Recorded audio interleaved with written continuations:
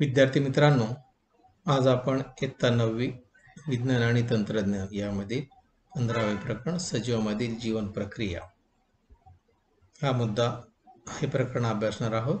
त्यामधील महत्त्वाचा मुद्दा जो आहे तो म्हणजे मानवी मेंदू आणि त्याची रचना व कार्य.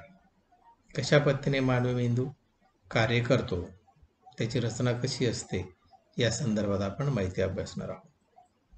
मित्रांनो, प्रौढ मानव जो असतो त्या प्रौढ मानवच्या मेंदूचे वजन हे जवळपास 1300 ते 1400 ग्रॅम एवढे असते. असा जो मेंदू तो त्यामध्ये जवळपास पेशी किती राहत असतील तर त्या मानवी मेंदूमध्ये जवळपास 1000 अब्ज अशा चेतापेशी असतात. म्हणजे मानवी मेंदू हा 100 अब्ज चेतापेशींचा बनलेला असतो. एवढ्या बारीक बारीक पेशी ह्या मेंदूमध्ये असतात, त्यानुसार कार्य चालू असतं. आणि आपल्या मेंदूची डावी बाजू जी आहे ही शरीराच्या उजव्या बाजूला नियंत्रित करते, तर उजवी बाजू ही डाव्या बाजूला नियंत्रित करत असते. म्हणजेच मेंदूची डावी बाजू जी आहे काय कार्य करते, तर ते मेंदूची डावी बाजू जी आहे ही काही विश्लेषणात्मक विचार करायला भाग पाडते. काही तार्किक विचार जे आहेत ते मेंदूच्या डाव्या भागातच येत असतात. वेगवेगळ्या भाषा बोलण्याचे कौशल्य जे आहेत हे मेंदूच्या डाव्या बाजूमार्फतच पार पाडले जातात. त्याचबरोबर बरेचसे असे काही व्यक्ती असतात की त्यांना शास्त्र आणि गणितामध्ये बरंचसं ज्ञान असतं, त्यात हुशार असतात, पारंगत असतात.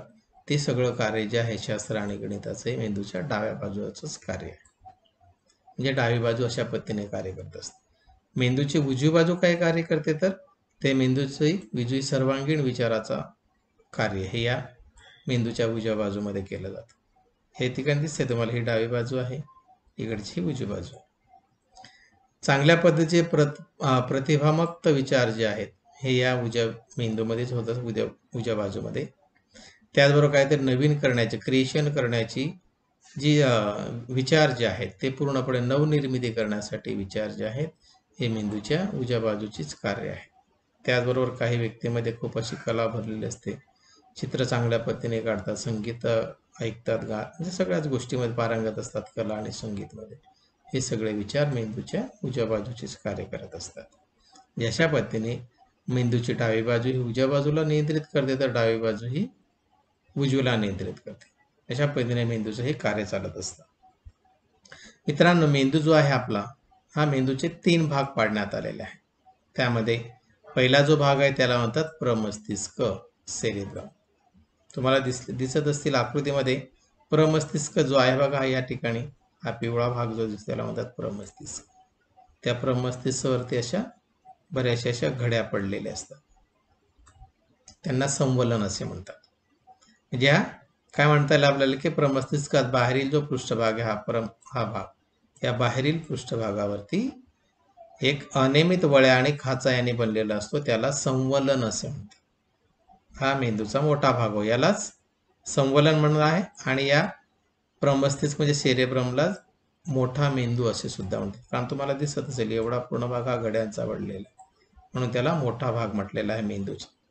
अशा पद्धतीने प्रमस्तिष्क जो आहे हे याची रचना आपण पाहिली. मग आता प्रमस्तिष्क कार्य काय करतं बरं, सेरेब्रमचे कार्य काय, फंक्शन ऑफ सेरेब्रम, तर त्यामध्ये विशेषतः ज्या ऐच्छिक हालचाली असतात त्याचं नियंत्रण करता येतं. ऐच्छिक म्हणजे काय, आपल्या मनानुसार, मनाच्या इच्छेनुसार जे कार्य घडते त्याला म्हणतात, ज्या हालचाली आपल्या मनानुसार घडतात त्याला म्हणतात ऐच्छिक हालचाल. उदाहरणार्थ मला हात हलवायचा आहे, हात हलवू शकतो, माझी इच्छा आहे.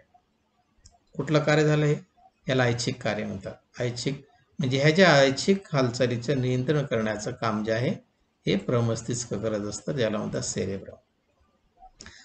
मनाची एकाग्रता करायची असेल किंवा एखादं नियोजन करायचं असेल, निर्णय क्षमता, वेगवेगळ्या पद्धतीने निर्णय घेण्याचं काम हे या सेरेब्रमचं काम आहे. त्याचबरोबर स्मरणशक्ती, आठवण ठेवायची एखादी गोष्ट, त्या स्मरणशक्तीचं काम, जास्त वस्तू लक्षात ठेवायची असेल कुठलीही गोष्ट, त्यासाठी सेरेब्रमचंच काम असते. त्यानंतर बुद्धिमत्ता आणि बुद्धिविषयक ज्या क्रिया आहेत त्या सगळ्या क्रिया कुठे घडतात, तर या प्रमस्तिष्कामार्फतच घडत असतात. हे झालं प्रमस्तिष्कच काम. नंतर दुसरा जो भाग आहे मेंदू त्याला म्हणतात अनुमस्तिष्क, ज्याला सेरेबेलम म्हणतात. अनुमस्तिष्क इथे दिसतोय बघा तुम्हाला, अनुमस्तिष्क. दुसऱ्या आकृतीमध्ये सुद्धा तो आपल्याला अनुमस्तिष्क बघता येईल. हा दिसतोय तो भाग, याला अनुमस्तिष्क म्हणतात. आता हा अनुमस्तिष्क जो आहे हा याला सेरेबेलम असे म्हणतात. तर हा मेंदूचा छोटा भाग आहे बघा. हा पूर्ण मोठा भाग प्रमस्तिष्क पाहिला आपण, छोटा भाग जो आहे हा मेंदूच्या खालचा भाग, जे सेरेबेलमचा खालचा भाग जो त्याला प्रमस्तिष्काचाच खालचा भाग, त्याला अनुमस्तिष्क असे म्हणतात. मग हा अनुमस्तिष्क जो आहे तो जवळपास आपल्या प्रमस्तिष्काच्या मागील बाजूचा असतो. हे आपण पाहिले, वरती प्रमस्तिष्क आणि मागील बाजूचा अनुमस्तिष्क असतो. आणि त्यावरती वळ्याऐवजी उंचवटे आणि खळगे असतात. या ठिकाणी उंचवटे आणि खळगे असतात. अनुमस्तिष्क जो प्रमस्तिष्कच्या खालच्या बाजूला असतो. आता या अनुमस्तिष्क म्हणजे सेरेबेलमचं कार्य काय, तर महत्वाचं कार्य आहे त्याचं ऐच्छिक हालचालीमध्ये सुसूत्रता आणणे. ज्या क्रिया आपण करणार त्या क्रियेमध्ये सुसूत्र आणण्याचं काम, चांगल्या पद्धतीने एक संघ करण्याचं काम या अनुमस्तिष्काचं आहे. आणि दुसरा म्हणजे शरीराचा तोल सांभाळणे. बघा महत्वाचं कार्य आहे शरीराचा तोल सांभाळणे. म्हणजे आपण चालत असताना बघा बरोबर योग्य त्या मार्गाने जात असतो, कुठल्याही चुकीच्या मार्ग आपला पाय पडत नाही, चालताना सरळ रस्त्याने चालणार, तोल जात नाही, बॅलन्स जात नाही. मात्र तुम्ही पाहिलं असेल की जे दारू पिणारे असतात, दारू पिणाऱ्या लोकांचा तोल सतत जातो. कारण का, कारण की हा अनुमस्तिष्क जो आहे कसला काम करत असतो, तो बॅलन्स करण्याचं काम करतो. मात्र दारू पिल्यामुळे काय होतं, दारू पिल्यामुळे त्या व्यक्तीचा बॅलन्स जात असतो, त्या अनुमस्तिष्कामधील पेशी ज्या आहेत ह्या बधीर होतात. त्यामुळे काय होतं, त्या व्यक्तीला स्वतःचा बॅलन्स करता येतो. जे प्रमुख कार्य अनुमस्तिष्क काय आहे तर शरीराचा तोल सांभाळणे. तिसरा प्रकार, मेंदूचा तिसरा भाग, तो म्हणजे मस्तिष्क पुच्छ, त्याला म्हणतात मेडुला ऑब्लांगोटा. मस्तिष्क पुच्छ तुम्हाला आकृतीत दिसते, हे बघा मस्तिष्क पुच्छ, हा मस्तिष्क पुच्छ. या आकृतीमध्ये सुद्धा आपल्याला मस्तिष्क पुच्छ दिसतो, लाल लाल दिसतो मस्तिष्क पुच्छ. हा काय आहे मस्तिष्क पुच्छ, तर हा मेंदूचा सर्वात शेवटचा आणि मागच्या बाजूचा असलेला असा एक भाग आहे, सर्वात शेवटचा मस्तिष्क पुच्छ. आणि हा जो मस्तिष्क पुच्छ आहे याच्या पश्च भागामध्ये पुढे त्याचं रूपांतर मेरुरज्जूमध्ये होतं. म्हणजे हा मस्तिष्क पुच्छ आणि पश्च भाग हा मागचा भाग आहे, त्याचं रूपांतर नंतर मेरुरज्जूमध्ये होत असतं. असा हा मस्तिष्क पुच्छ, ज्याला मेडुला ऑब्लांगोटा म्हणतात. त्याचं कार्य काय, तर हृदयाचे जे ठोके आहेत किंवा रक्तप्रवाह सुरळीत चालणे, श्वासोश्वास व्यवस्थित घडून आणणे, शिंकणे, खोकणे, त्याचं लाळ निर्मिती इत्यादी ह्या ज्या गोष्टी आहेत, अनैच्छिक क्रिया, या अनैच्छिक क्रियांचं नियंत्रण करण्याचं काम हा मस्तिष्क पुच्छ करत असतो. अत्यंत महत्वाचा हे कार्य आहे या मस्तिष्क पुच्छाचं.